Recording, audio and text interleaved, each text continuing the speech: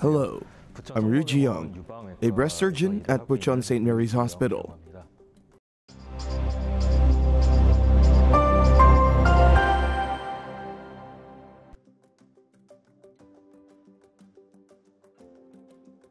Simply put, it's cancer in the breast.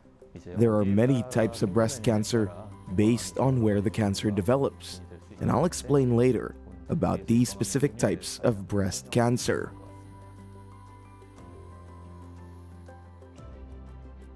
According to national statistics, from mid-40s to 60s, they're the ages most likely affected by this.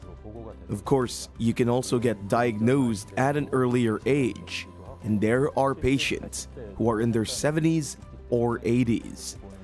If you're a 40-something to 60-something, you should get regular checkups if you can. According to the WHO International Report, it's reported that breast cancer patients are increasing from the age of 40.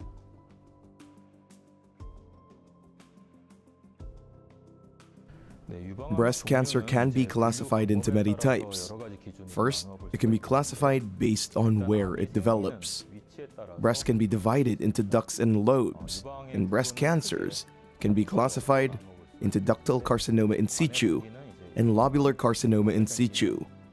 It can be further classified depending on whether it's invasive cancer or pre-invasive epithelial cancer, so there would be histologic classification. Other than that, there's also the molecular classification, but that really won't be directly mentioned to the patients.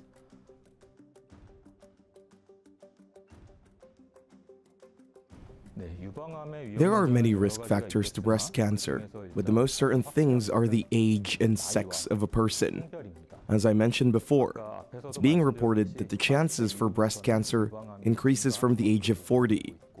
Women are more prone to it with their female hormones. And while it's not true that men cannot develop breast cancer, it is incredibly rare. So if you're a woman, the risk of breast cancer is really high. Besides that, the risk of breast cancer increases from being exposed to estrogen. If you have your first period early and your menopause late, the exposure period becomes longer.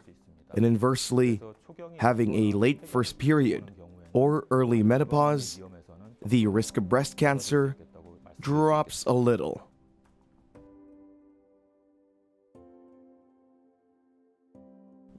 Okay, so I briefly talked about the definition of breast cancer, the types, affected age, and the risk factors. Thank you.